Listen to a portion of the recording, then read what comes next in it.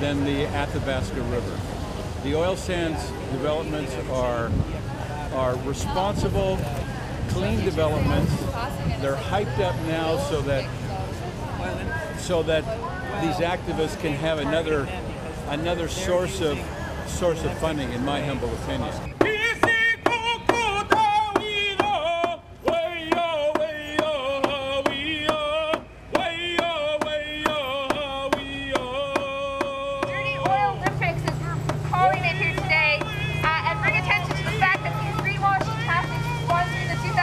Olympics cannot divert the public's attention from the fact that they are the #1 financier of the Alberta tar sands, the world's most destructive project.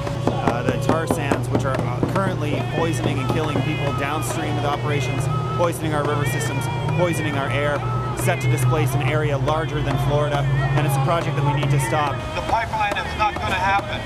Why? Because we're going to stand up and stop them. Shut down! Shut down!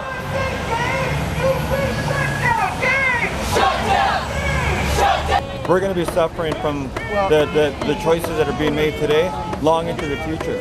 I don't want to yell at you and harp at you. I want you to think about how we're destroying the land. It's time for everybody to wake up and start doing something different, like start taking care of our land rather than destroying it. Right now, when we're talking about tar sands and people use the excuse that it's good for the economy and in our national interest, we're being very ignorant to the cost that it's coming to us at.